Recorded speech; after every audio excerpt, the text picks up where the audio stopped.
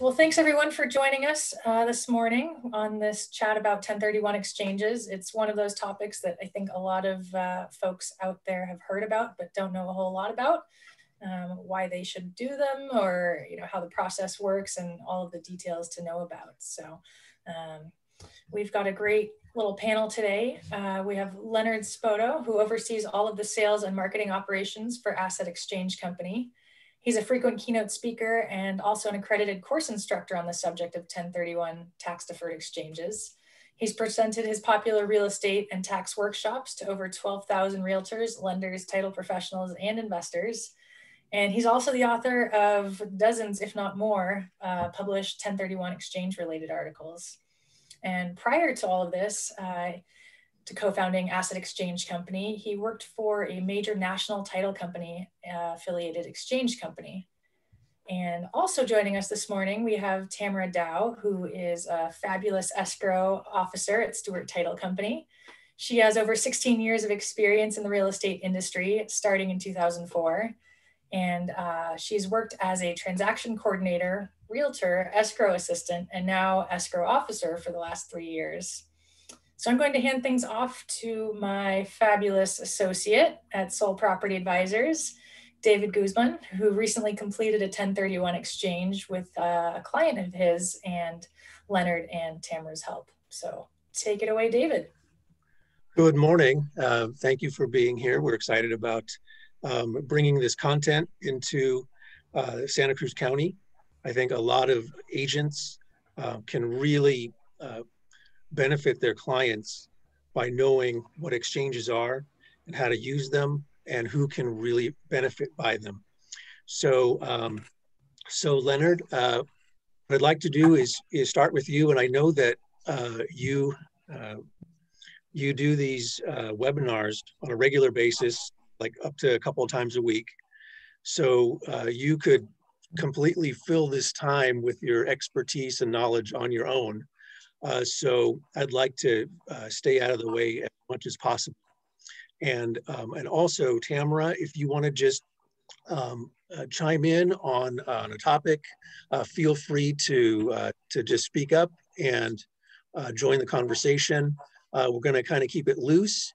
And the idea here is that we're talking about the basics of 1031 exchanges, what they are, who can do them. But we shouldn't be hesitant to ask more complex questions about the process as well. This is a great opportunity to hear from both of you and your expertise. So Leonard, can you just describe for the layperson what is a 1031 exchange?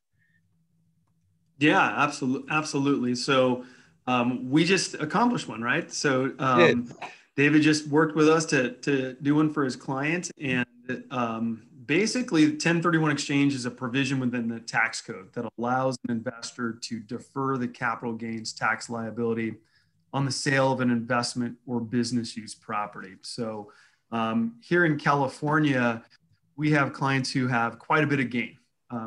If they've held property for any amount of time, that property has appreciated.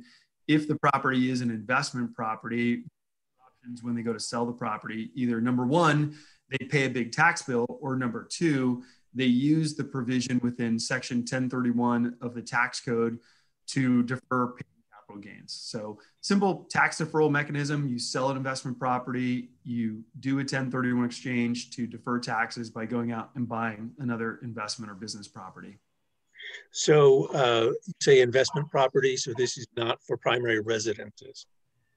Yeah, absolutely not. So different tax code govern different types of real estate sales. So section 121 is the tax code that relates to the sale of a primary residence.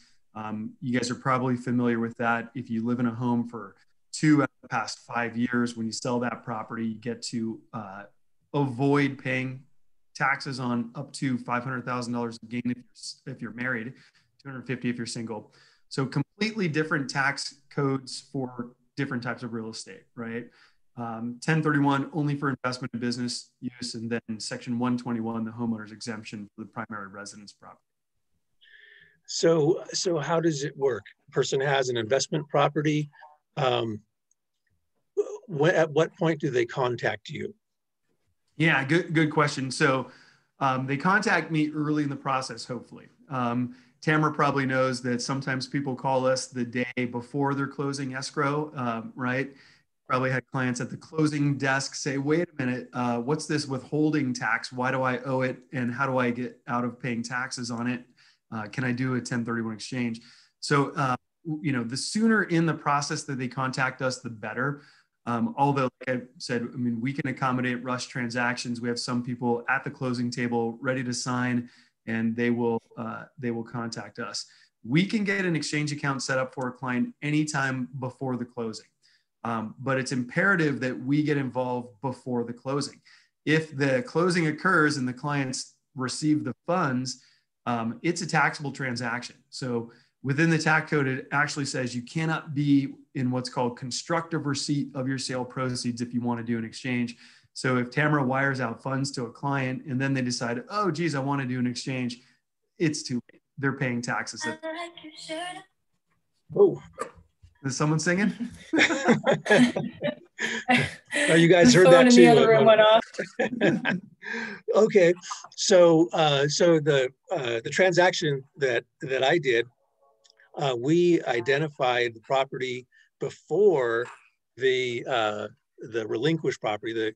I was representing a buyer, and so she had a property to sell that she was exchanging to buy something else. So that property that she's selling is called the relinquished property, if I am correct. And so we identified the replacement property before that transaction closed. So she was very savvy with the process and was worried about waiting in this market. Can you talk about that dynamic a little bit? When should you start looking for your replacement property? How does that all fit together so you don't lose out? Yeah. The single greatest challenge people have in doing an exchange is finding suitable replacement property to exchange into. And David, you know the market is bonkers right now, right? So I actually spoke with a realtor outside of Sacramento who got 103 offers on their property. So imagine if you're in an exchange and you come in and you're offer number 104. I mean, it's just not going to happen, right? So the problem with an exchange is you're going to sell a property, and the only way to defer that taxes is to go out and buy another property. What further complicates the process is when you do an exchange, you have a very limited amount of time frame to locate the property and also close on it.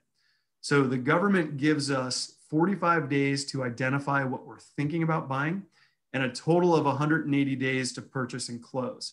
So you're going to sell a property, you're going to buy a property, but you have to do it within this very compacted time frame. So the best thing that you can do is what David and his client did, is know what you're going to buy ahead of time. Now, there is a little bit of a chicken and an egg though, right? So you want to sell your property and then you want to purchase in that order, because that's the easiest way to do the exchange. It's the most cost-effective way to do the exchange. Selling a property and then buying is called a standard or a delayed exchange. And again, it's the easiest way to do the exchange. What happens a lot of times with our clients is they'll sell the property. They have no clue what they're going to buy. They go out and they look, they get, outbid on everything, and they end up failing their exchange because they can't find something to close on. The best thing to do is not to do that, right? The best thing to do is when you're selling your property, know what you want to potentially exchange into, or at least the type of asset that you want to exchange into, the geography, have a couple backups. And while you are in escrow to sell the property, you can go out and start making offers, right? So I think that's probably what you guys did, right, David? You guys tied up the replacement property, you had a long escrow, and then in the meantime, you were able to get your sale or your relinquished property closed. If you do that, you're going to increase the chances of success. Everyone's life is going to be easier. The last thing you want to do is close and then scramble around for 45 days with no clue of what to buy and be the 104th offer on a property that you have no chance on getting. Yeah, that's right. And we made offers prior to the sale of my client's relinquished property. So when we were submitting offers, there's the exchange document. So at the very beginning, we had to say that the property that was being relinquished was not an escrow yet. So we disclose that, and we do a sale contingency, of course. So as time goes on, that property got into contract. So our offers changed, and we said, instead, we said that the property's in contract, but it's still a sale contingency. And then again, time went on further, and we sold that property sold. And so our offers said that it was all cash, it became all cash. I should say it was all cash the whole time, but there was that sale contingency. So knowing as time goes on how you need to approach your offers is extremely important. And so to my fellow agents, knowing this process will help to make you more competitive in a very highly competitive marketplace when you're doing this kind of an offer, especially because of that sale contingency aspect. So, David, Leonard, oh, go ahead. How long after the close on the sale did you guys close on the purchase? We did it in under a month. It was about 25 days.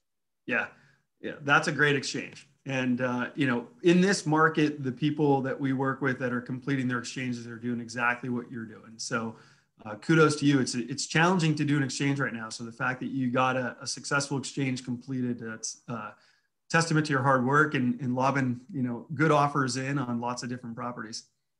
Well, I appreciate that. I had great information from your webinars that you give a couple of times a week. Maybe you can let us know where we can access those webinars. Yeah, we do webinars, like David said, several times a week. We teach a basic class, an advanced class, kind of a problems and pitfalls class. We also teach a class for realtors on how to grow their business using 1031.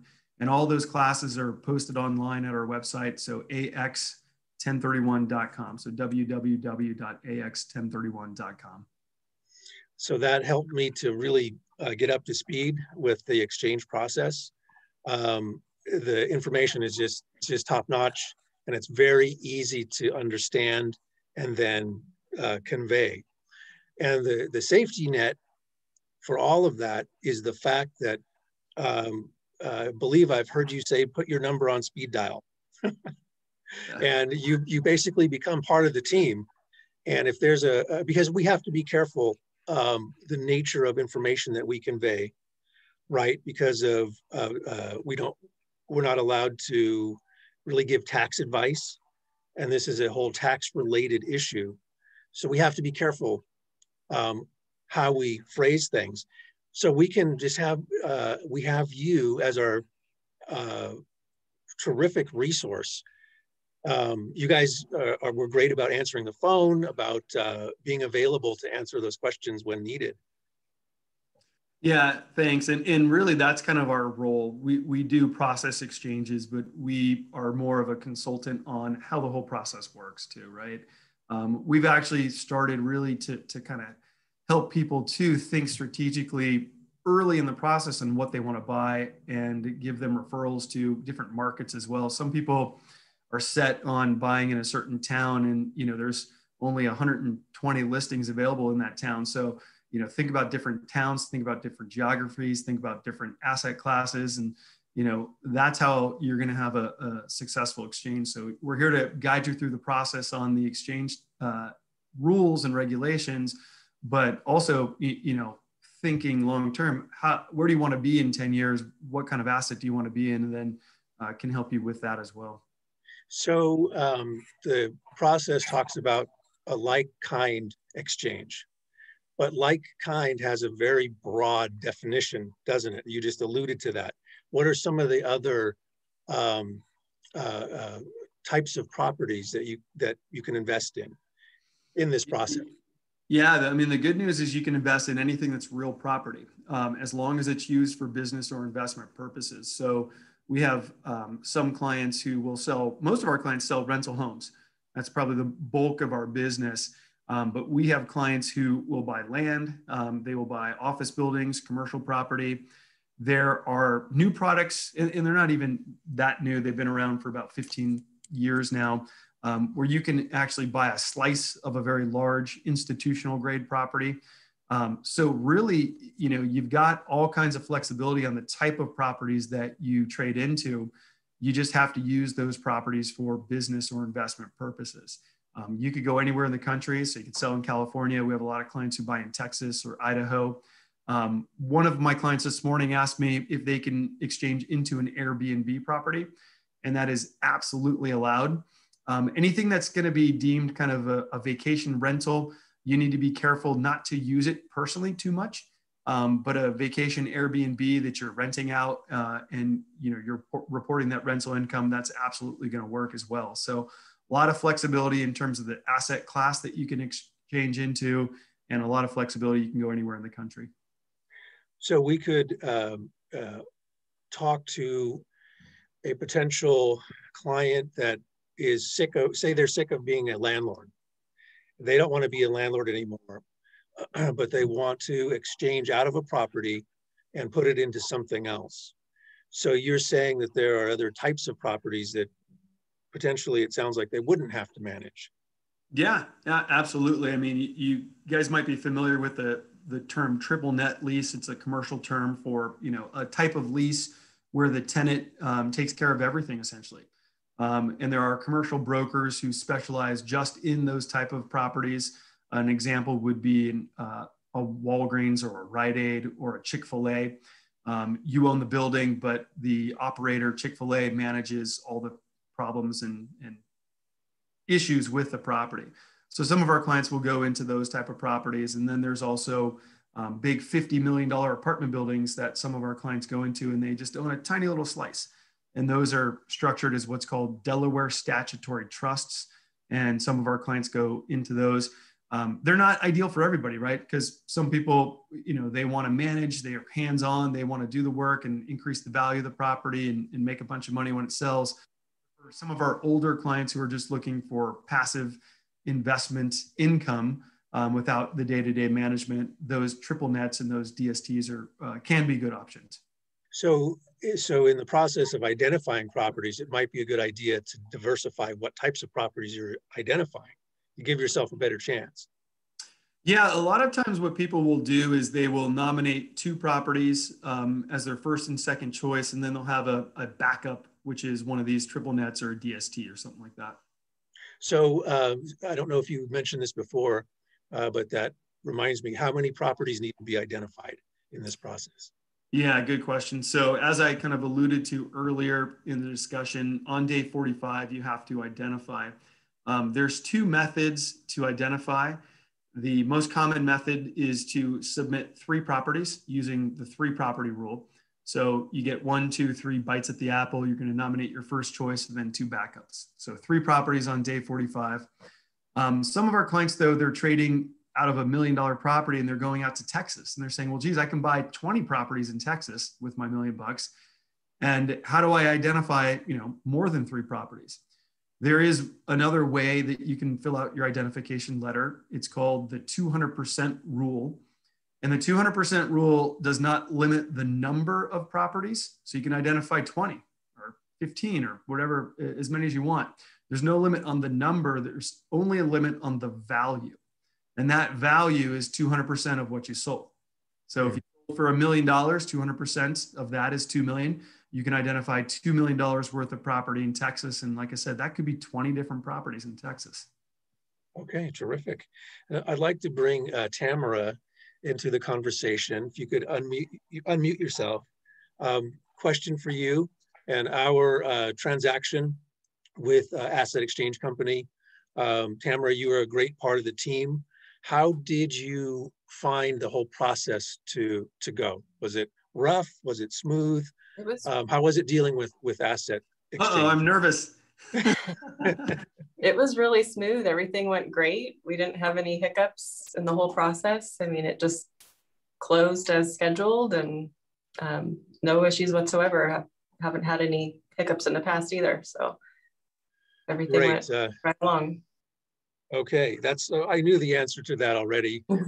So that's why I asked with such confidence. But Tamara, how is an exchange escrow different from a regular escrow?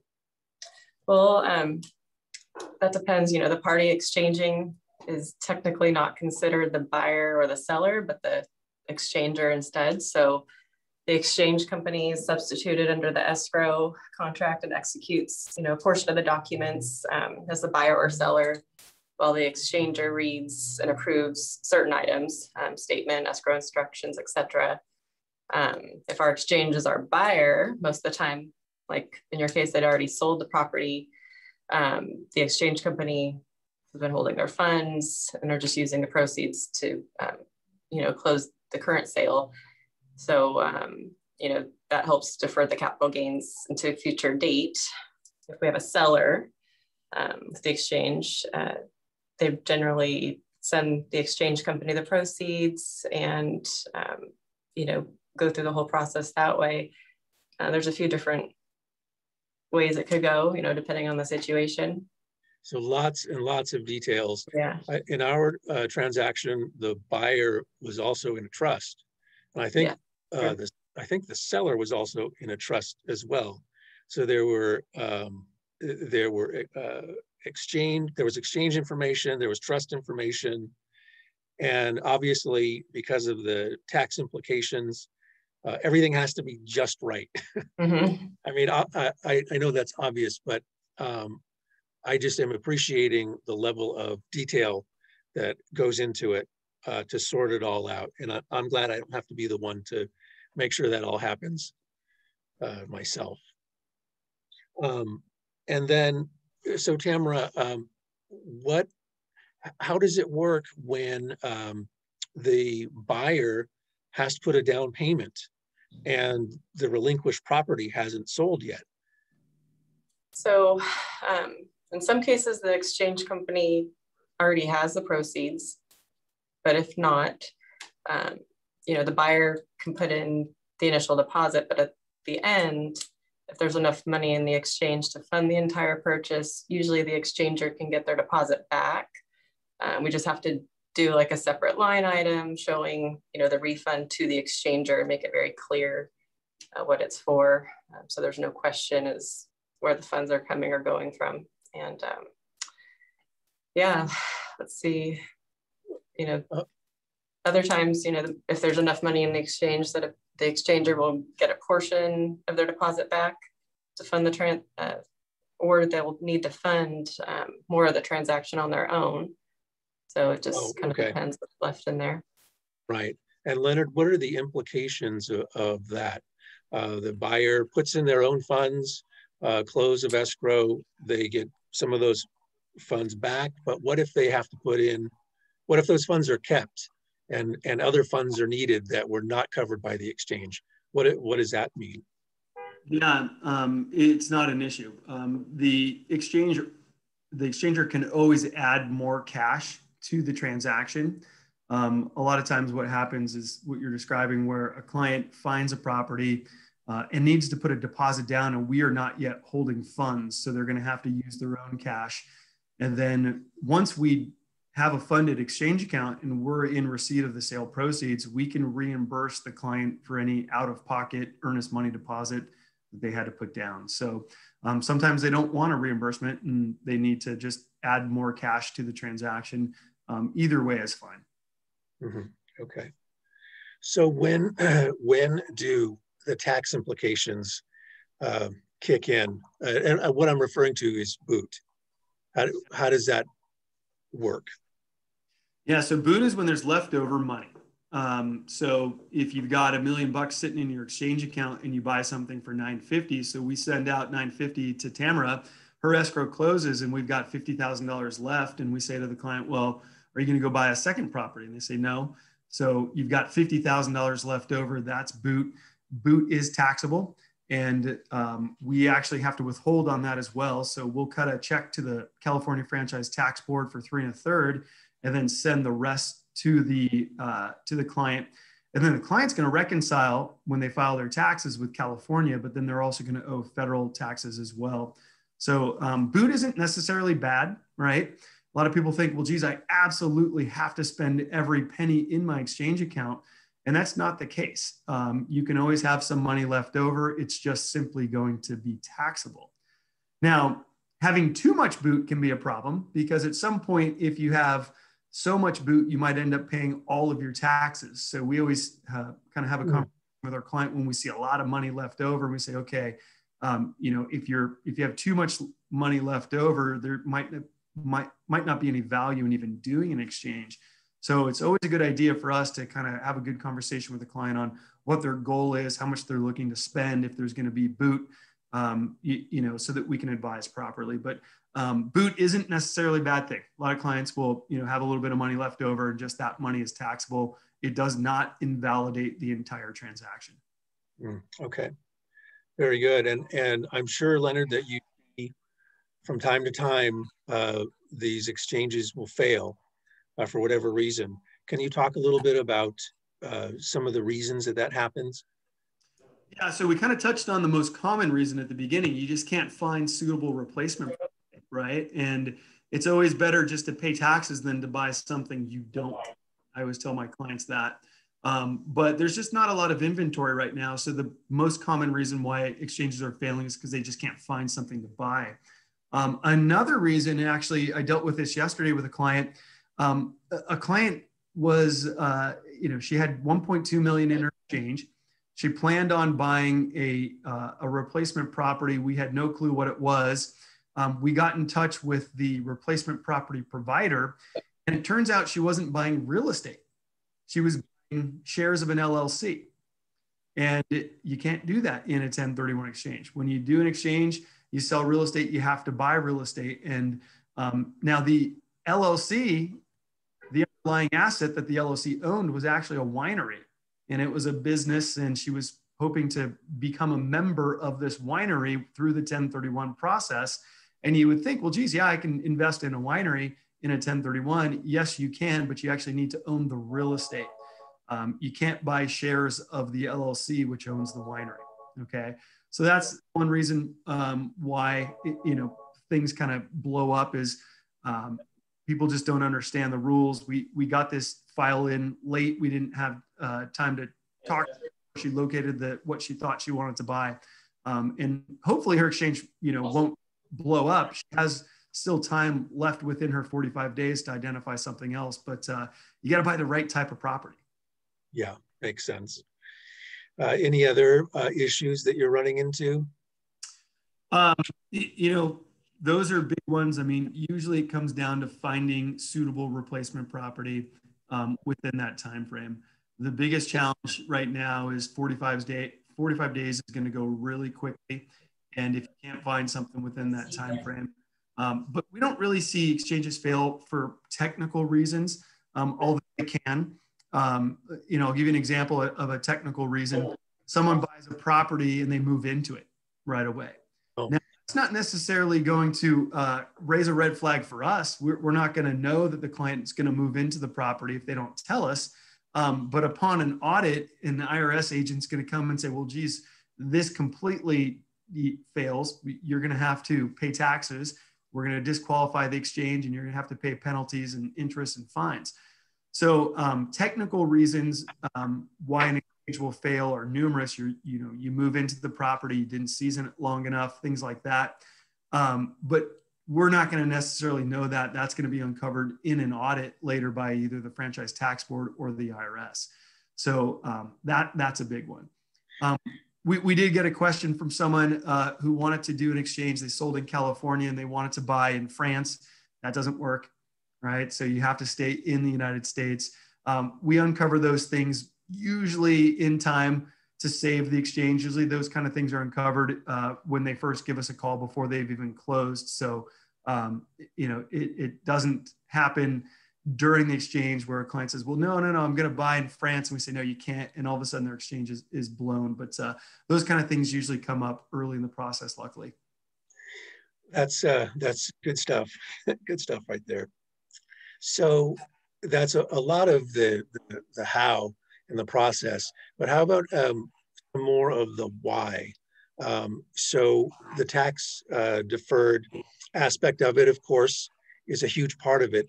But what kind of a strategy might somebody be doing when they are relinquishing a property and getting into another one? What's the end game behind that?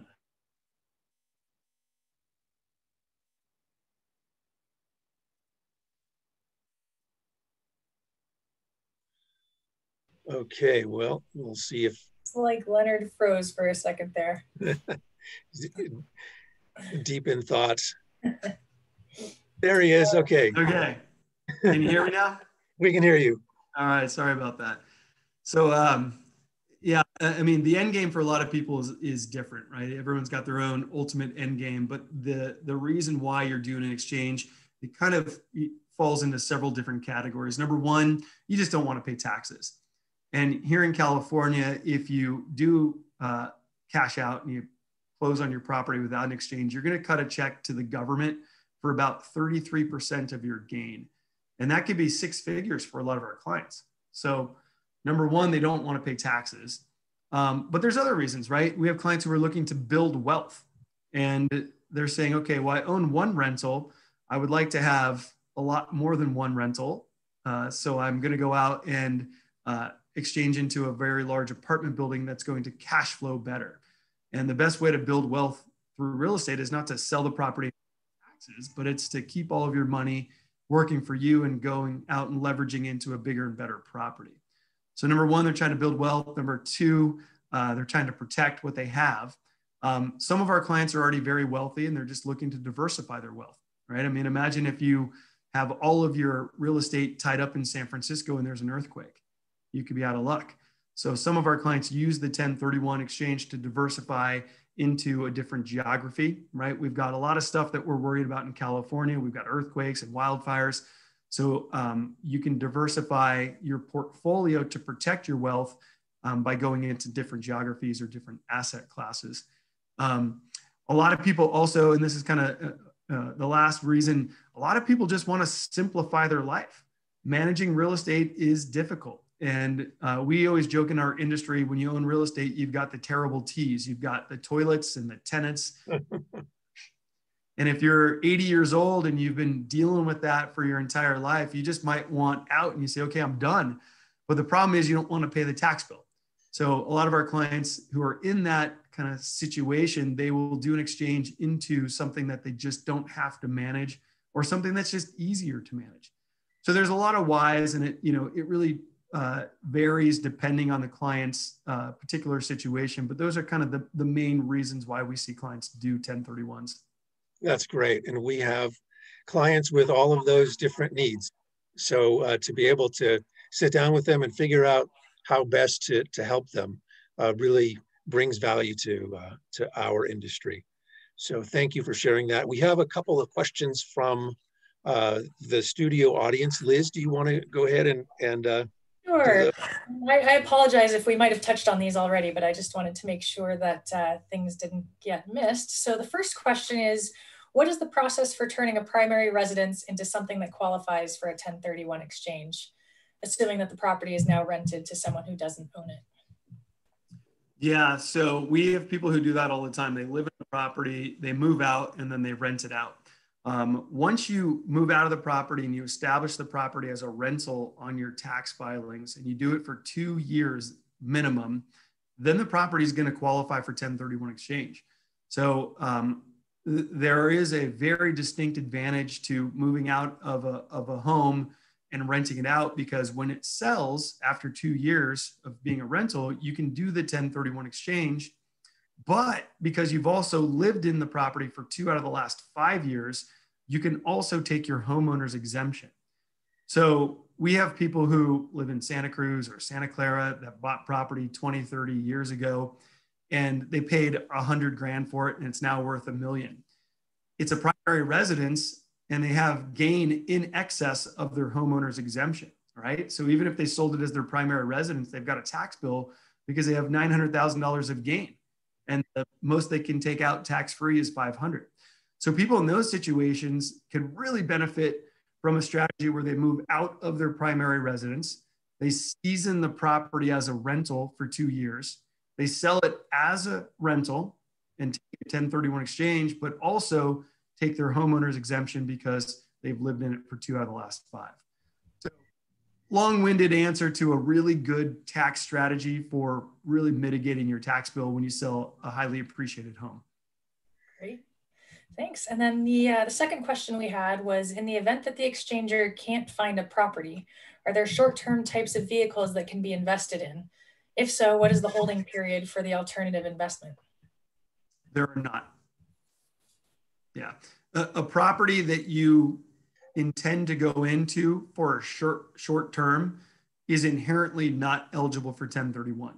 So anything that is set up or sold to you as a short-term fix for a 1031 is going to inherently be ineligible for 1031, because what the IRS looks at is you need to have an investment intent, and inventory or quick flips are distinctly ineligible for 1031. So we've had providers in our industry over the years say, hey, we have a solution for your clients. You know, we'll park their money for 6 months until they can find something in our real estate investment. And they've been disallowed every time by the IRS. So unfortunately, there is no, quick fix if you can't find property. There's no short-term solution. You have to find a true investment. You have to season that ownership of the new investment for at least 2 years for your exchange to be valid. Great, thanks. Well, those were the only questions that I saw pop up in the chat. Oh, we just got one more, sorry. Spoke too soon. So in the rented former primary residence example, what would qualify as like kind? Yeah, so you moved out of your primary residence, you put a tenant in there, you season the tenant in the property for 2 years, you sell that property as an investment to do the 1031 exchange, and now you're just doing a normal 1031. So you can go out and buy any other type of investment or business use property. So again, it could be a rental home, an apartment building, an office building, a piece of land, anything that you're going to use for business or investment that is real property. Great. Leonard, what if I sell my relinquished property and I want to invest those funds in the stock market prior to buying the replacement property? Can I do that? Absolutely not. Yeah.